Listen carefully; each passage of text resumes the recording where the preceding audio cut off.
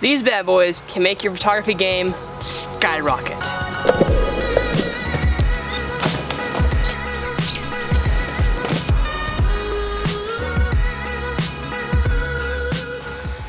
Hey, what's up guys? Hope you're having an awesome day today. Today's video is mainly based on for those who want to get started in photography but only have either their phone and just a couple of dollars.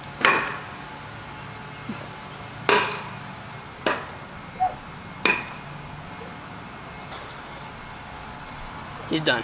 And I'm not just talking about pictures of your default phone camera, I'm talking about these bad boys. These bad boys can make your photography game skyrocket.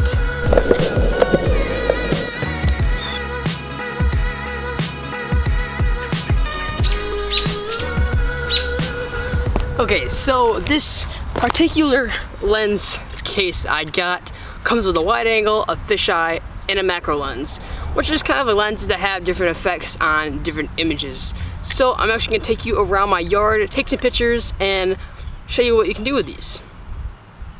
Yeah.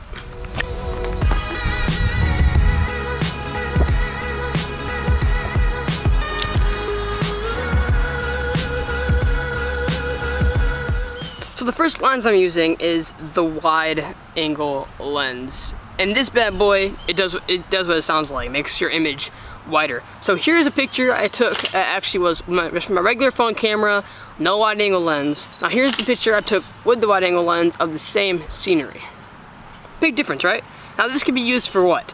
Photography and videography. I know, I actually, if you go back a long time ago, on my old Jack David channel, you guys, some of you I maybe OGs in my YouTube career. My very first YouTube video, I introduced myself on my iPhone 7 with this wide angle lens.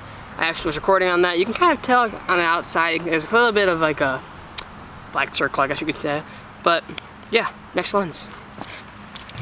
Now, the next lens we're talking about is the fisheye lens. The fisheye lens is actually one of my all-time favorites. So pretty much the fisheye lens puts you in this little globe. So you have a black outline all around you and you are in a circle, as you guys just saw. Now here's a picture I took without the lens, and here's one I took with the lens.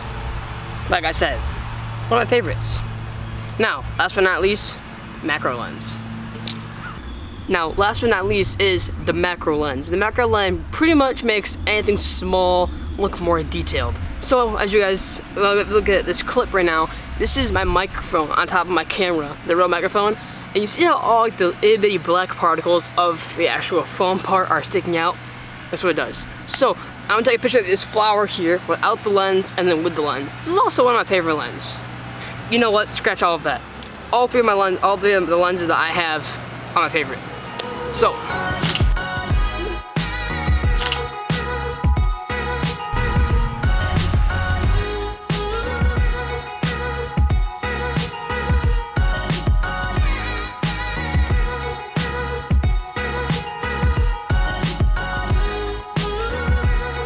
now, taking pictures on a phone is very different if you're used to taking them on a DSLR.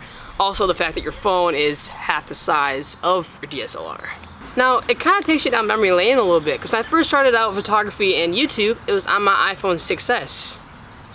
Funny how things change. Now it's time for question of the day.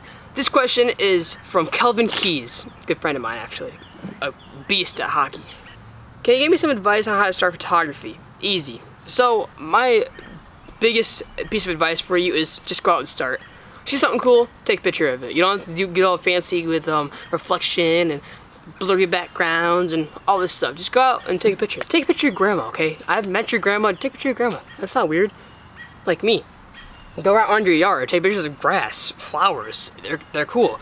Or, I'm actually gonna leave a link to this pack of lenses and some other ones from Amazon in the description below, so you guys can buy them for yourself.